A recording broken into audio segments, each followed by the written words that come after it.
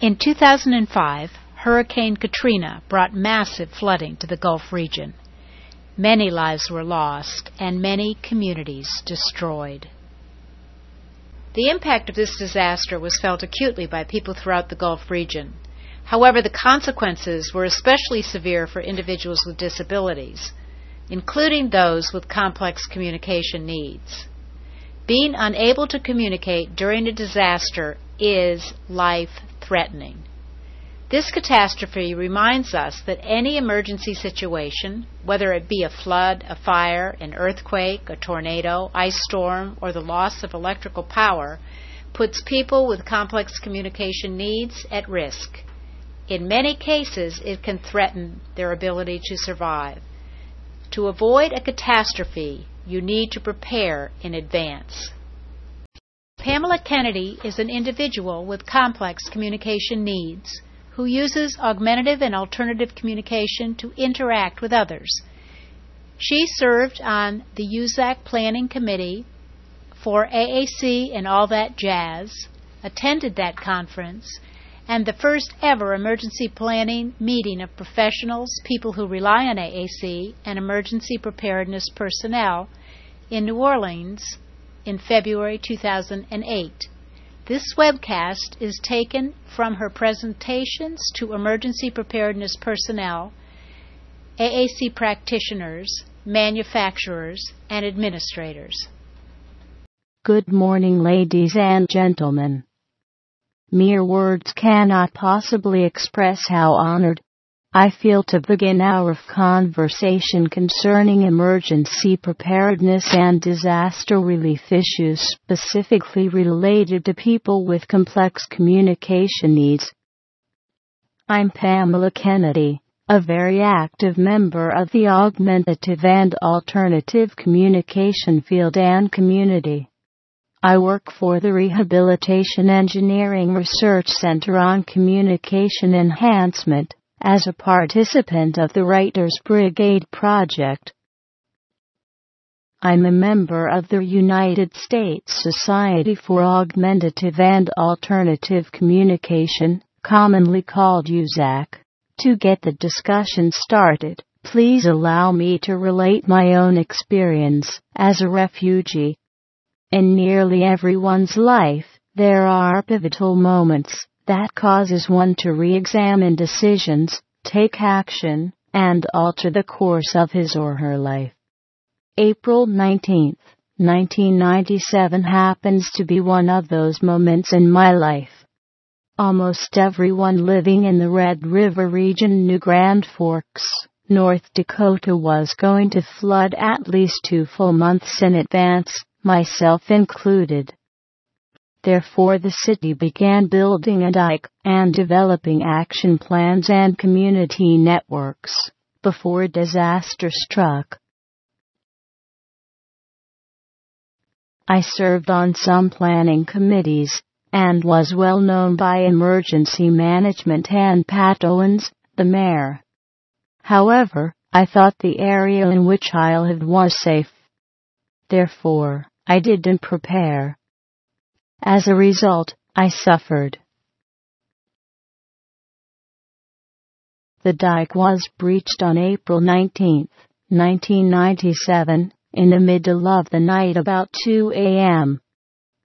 When the sirens awoke me, I was terrified because there wasn't anyone there who could get me up. As a result, I was stuck in bed until 10 or 11 that morning. Until my aide came by boat with the National Guard in a truck 15 minutes behind her. We barely had enough time to get me in my chair, grab my medication, computer with text-to-speech software, and golden retriever assistance dog Jessie, before the guard arrived. Because my vital evacuation information was in the registry, the rescue team knew who Jessie and I were, even though none of us had met. Thankfully, my assistant told them I could communicate by writing, indicating yes and no by traditional means, text-to-speech software, sign language, and gestures. By the time we left, the water was more than 4 feet deep.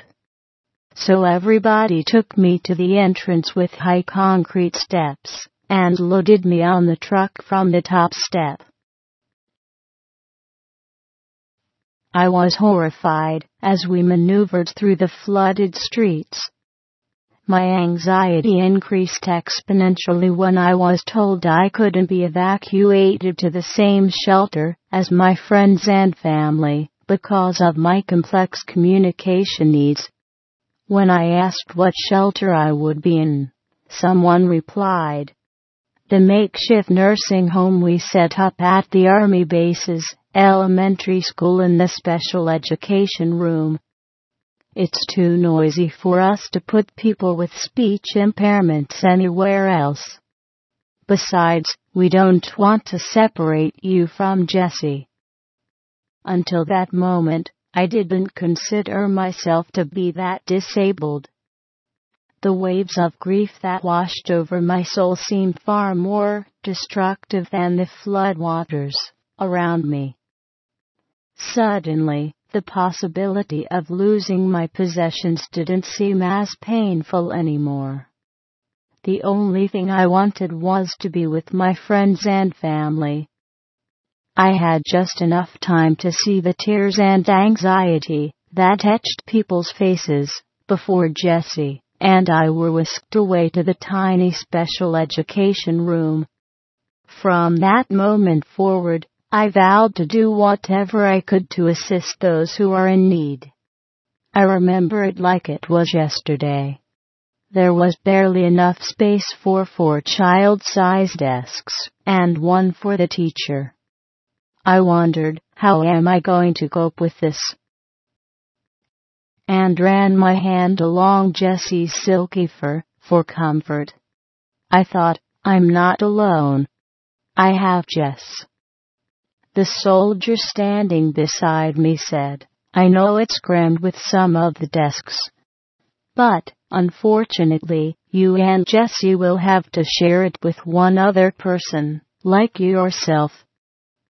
We hope to get a cot in here so you two can take turns sleeping. We're sharing the generators with the other shelters. That means we'll have to conserve electricity. We'll work out a schedule to plug in your laptop. But you won't be able to use your computer voice during peak hours. Did you bring anything else to communicate with, like a notebook or board? I slowly shook my head. No. I'll see if we can find something for you to write with in the meantime. Until then, can you and Jess hang tight? I nodded. Being segregated from my friends and family magnified my sense of loss and helplessness. Yet, I forced myself to remember I wasn't trapped anymore. After all, I could send Jessie for someone if I needed help. Within the next 3 hours, another refugee joined me. A cot was brought to us, and I had a legal pad and pen so I could communicate with the soldiers. One of the first things I said to the soldiers was, "Thank you for rescuing me and bringing me the legal pad." The soldier replied, "You're welcome. Do you think you'll be able to sleep on the cot?" I sighed and said, "No, it's too low to the ground. I can't transfer to it. I'll have to recline in my wheelchair." He answered, "Well, at least you'll be able to eat some of the lovely school cafeteria food." I smiled and nodded. He was trying to cheer me up, so I didn't mention that I had a swallow disorder and could only tolerate soft, mushy foods. I would compensate for it myself. However, talking to my bunkmate was difficult without my computer because he couldn't sign or read well. I wished I had grabbed some paper communication pages with symbols on them. This would have enabled me to communicate more easily and save my shrinking supply of paper. The hours between visits were very lonely. I felt naked and vulnerable when I couldn't use my speech software or paper boards, because my interfaces felt like an extension of my body. I longed to see those visual representations of myself, because I wanted to feel intact.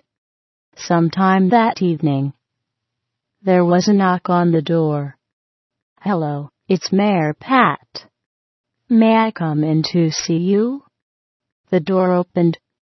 A look of shock registered on her face. "Pam and Jesse, what are you guys doing in here?" She turned to the soldier at her side. "Major, we need to put this girl to work. She doesn't need to be shut up in here all the time.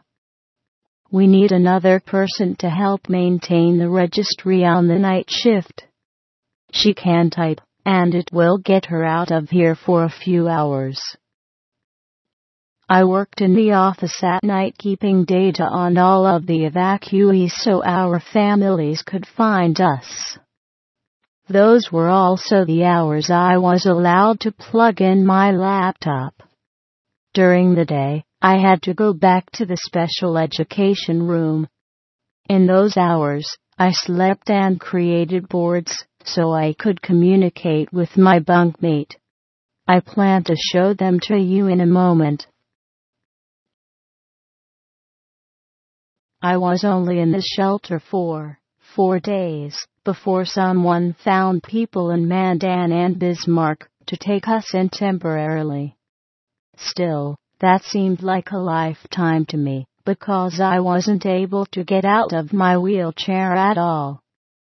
As a result of those experiences, I've taken measures in an effort to prevent being unprepared for an emergency. I encourage you to do the same. 1. I always wear a waterproof fanny pack that contains a printout of my medical information, insurance cards, paper communication boards, accommodations, emergency contacts, doctors, activities of daily living, charged cell phone, inhalers, and pain medication. 2. I keep changes of clothes, copies of communication interfaces, medication, medical supplies, food, and dog food in watertight containers in closets near an exit. That way if I ever need to be evacuated again, I am as ready as I can be. 3. When I move to a new area, if emergency management doesn't have a registry, I call the police department and emergency responders to let them know a person with complex communication needs lives at the following address. 4.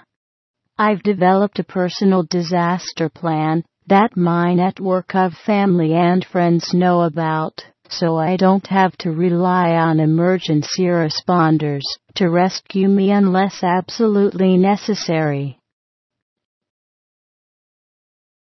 5.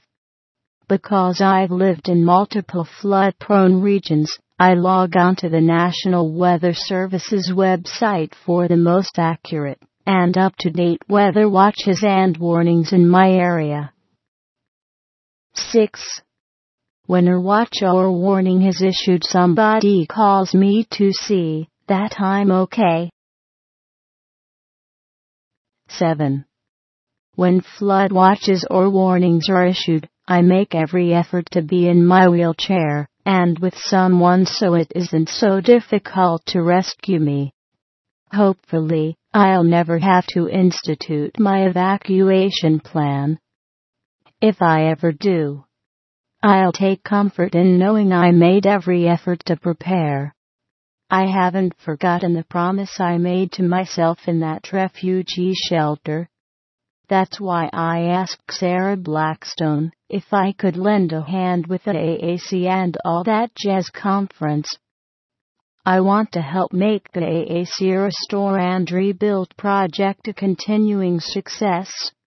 We are not replacing AAC technologies, we are restoring families and communities and rebuilding lives. Networks only function properly if they remain connected. Even after the conference, I hope to remain involved. To me, it doesn't matter that I wasn't displaced in New Orleans. That's just geography. My heart can't read a map.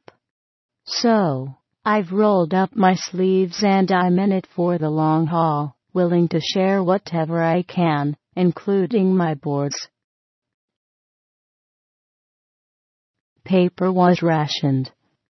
As a result, I was limited to 4 pages.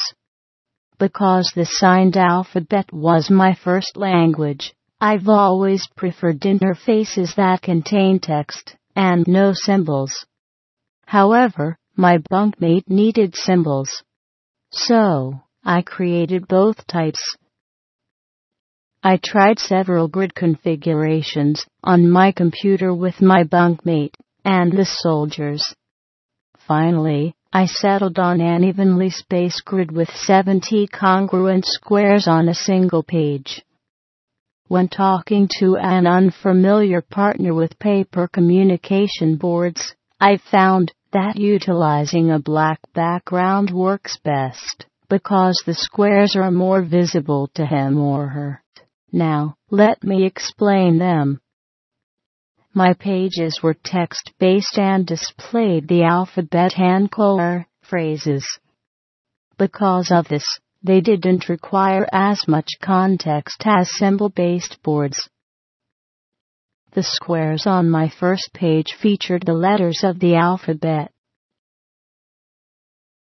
All single-digit numbers, key phrases, and objects in the room. This provided convenience, speed, and the ability to compose novel messages without adding pages. My core vocabulary included words like yes, no, need, want, basic pronouns, Jesse, help, seizure, please, thanks, hi, buy, blanket, pillow, paper, pen, eat, drink, soup, sandwich, computer, and the phrase I can't eat that. The last phrase was essential. The stress of being displaced made my swallowing disorder much worse. To avoid having a food fight with myself, maximize my ability to swallow and reduce my risk of choking, I resorted to having someone feed me. In doing so, I reduced my fatigue and likelihood of seizures. The boxes on my second page contained related, color-coded clusters of words and phrases that might be used in combination. In the section containing my vital information, I listed my name, disability, and strengths. I made sure I could tell them I understood them, and to feel free to ask questions when necessary.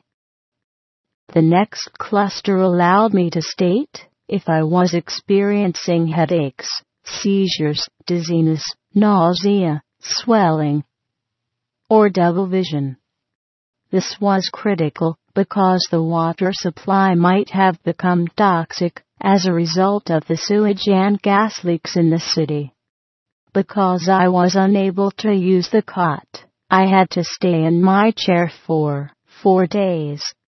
As you can imagine, I was in terrible pain and extremely spastic. When I asked for something to relieve it, I had to communicate exactly where I hurt. Naturally, I created appropriate squares. However, I usually preface my answer by rolling my eyes and spelling the word everywhere. Finally, I reserved one cluster to communicate Jesse's needs and to inquire about updates when I was in the office at night. Doing that enabled me to ask if my family had called and if access roads were still flooded. My heart always pounded when I pointed to the phrase, "Any refugees found homes since I was on last?" Then, I focused on my roommate's pages. My first priority was to lessen his anxiety. Every time I used my AAC, his gestures and vocalization became exaggerated. Unfortunately, when I showed him text-based boards, he became frustrated. So, I loaded common color symbol sets that depicted the actual concepts on my PC. I watched his reactions when he saw each square. Gradually, he told me which ones he recognized. He knew the symbols for bed, chair, blanket, yes, no, wait, help, want, toilet, drink, eat, sandwich, soup, soda, done, home, basic emotions. When I handed the page to him, he pointed to, "Thank you." I replied. His responses seared into my memory. He looked out the window and pointed to present. Home, flood. Bad. I sad, afraid. My heart sunk. Because I had friends who communicated similarly, I understood that he had said, "My house flooded badly. I wish it was over. I'm so frightened and sad." I choked back the tears, put my hand on his arm, and pointed. "Yes. You. Sad. Present, flood, bad." He indicated, present, want, family, friends. Past, flood, bad, done. I didn't have his symbol to indicate I was sorry, so I typed it, and hoped my expression conveyed the compassion and empathy I felt. We sat in companionable silence. Sometime later, he indicated, "Thank you." I smiled, and responded, "You're welcome." The following day, we looked through my symbol archive again. Knowing he could construct complex responses, I hoped he knew more of them so we could talk about many more subjects. As we clicked through them, I realized that I didn't have most of the pictures in his sets. I compiled the few we had identified and constructed his interface.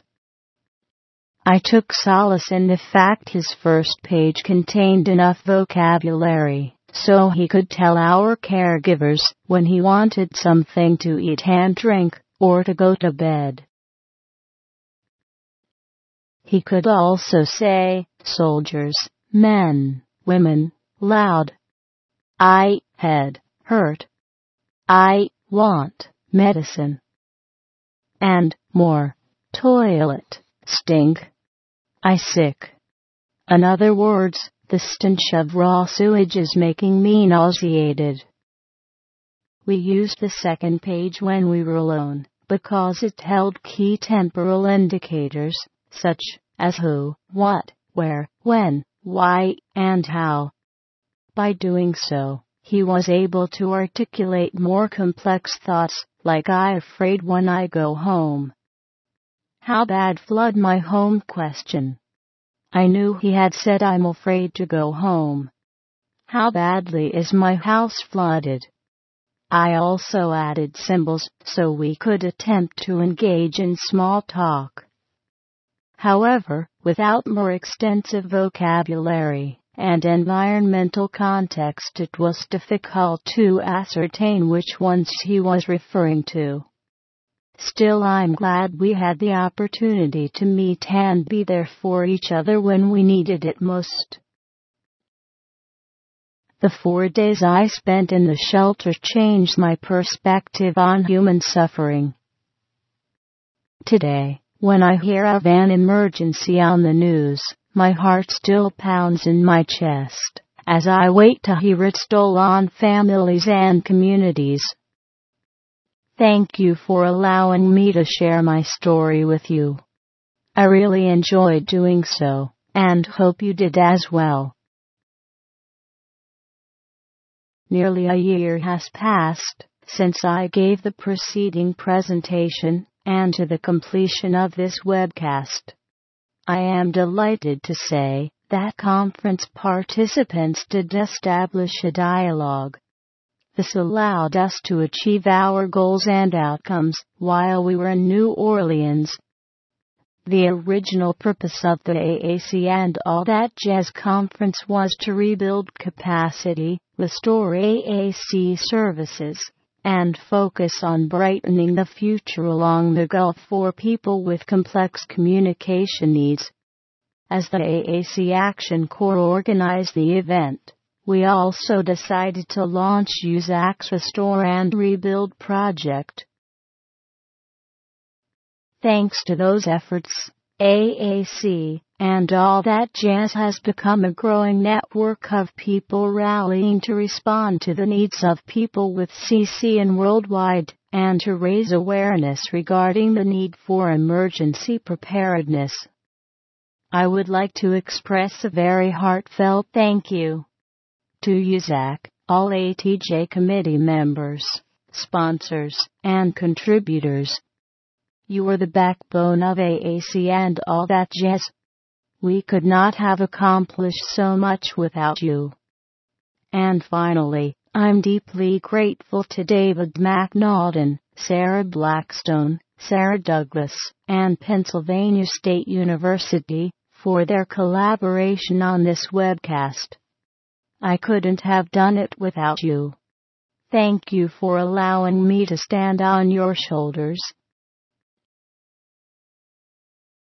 If you would like to learn more, or become involved, please go to ussaac.org and aac-rerc.com, or you may email me at pdkennedy416@gmail.com. Thank you. I look forward to hearing from you.